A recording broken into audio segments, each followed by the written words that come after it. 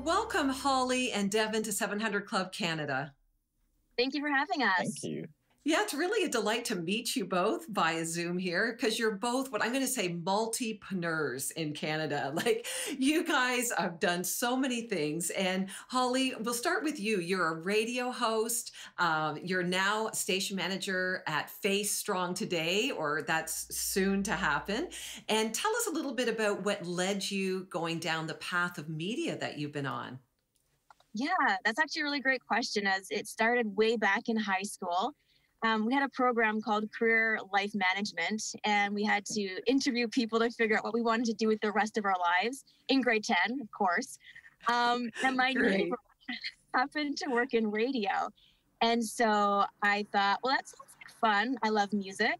I talked way too much as it was. And so I literally walked next door and said, hey, can I come to work with you at some point? And he said yes. And honestly, at that moment, when I saw what he did and just the positive impact that he was having just with the listeners, getting a feel for being at a radio station, it just was something that I thought would be a really incredible career to have. Fast forward to, 2021, it's been over 20 years and it's been an incredible experience. Well, you're out in Edmonton, and I'm sure it's cold there right now, but you've been, co-hosting a morning show, Shine FM, for a while now, and it is really rewarding experience, isn't it, to know that you've been touching people's lives with music and stories. And Devon, you're the founder of Gospel Connections, and tell us a little bit how that started. It's quite an interesting story. Yes, well, first of all, thank you so much for having me. Gospel Connection, it's been over 14 years now, and it actually began, and it's so good that we're in Black History Month right now because it began in Toronto the year, I'm not sure if you remember, but the year of the guns. That was 2006, where the stigma of Black kids and the stereotypical, sayings of, young Black men within the city of Toronto, that they were killing each other. And my story began by, guys, we are not all the same. And I decided to take my crazy self and in high school, I just wrote the media. I wrote as many of them and I said, guys, we're all not the same. We're not carrying guns. We're not all carrying bats. We're not all carrying knives.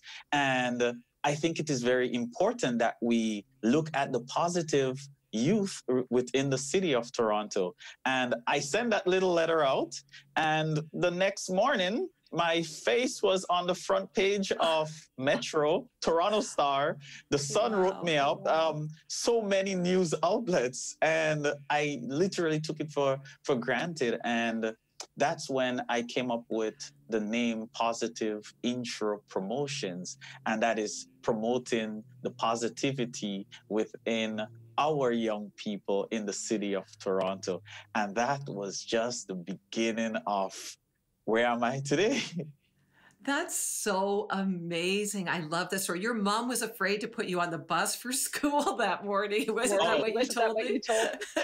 Listen, my mom, the morning, my phone rang. It was house phone, rang, and everybody was calling my mom. And it was like, your son is on the front page of Metro. You're talking about millions of readers on the subway station. And I am speaking against, gangs and, Black, behaviors and, the media that's bashing a lot of Black kids. What would that do to you, son? Right. You're heading on the subway. Yeah. You got to watch your back. You're not going to school this morning. Right. Well, you know what, Devon? I'm so glad you wrote that paper. Don't you think you could even write that today? It's just an amazing message and such an important message. Here we are in Black History Month. So we're going to pick up again. I'm going to hear more from you, Devon. But Hollie, tell me, what does Black History Month mean to you? Black History Month means to me an incredible celebration of Black culture. I've heard the saying quite a few times that Black history is also Canadian history. And I feel as someone growing up most of the stories that we heard, when you're in your social classes, was about the white part of history, which is fine, but having that balance and not really knowing the contributions that the Black community offered was definitely a huge miss, growing up now and seeing more about how there's such rich Black heritage. There's Black Canadians whose families extend 400 years. And it's just incredible. And these are stories that need to be told.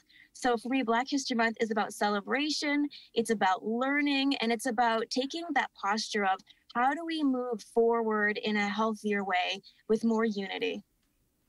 That's so good, Holly. And I agree, like Black history is Canadian history. And I think this is the wake up call to many people and a reminder. Um, Devon, you kind of answered this already, what Black History Month means to you, but you can elaborate on that, but also share with us a little of your personal experience, perhaps, on racism and injustice in your own life. Well, for me, it's very important, as a father of three, a newborn, as well. And, it is a time, it's like I consider it as a birthday celebration. It's that one time you can celebrate life every single day. And many people says, I'm celebrating, why is it only 1 month to celebrate Black history? We should celebrate it every day. It's like your birthday. You should celebrate life every day. So guess what? I believe and I think it's that one time we can stop, we can think, we can learn, we can educate, and then pass on to like my kids, that information. Because a lot of times, in terms of for myself, I have not personally, been racially profiled, that I might think, I tend to look at everything on the positive side. But it is important for me to let my kids understand why we are here today. Because it was never like this, 30 years ago or 40 years ago. So how did we get here today?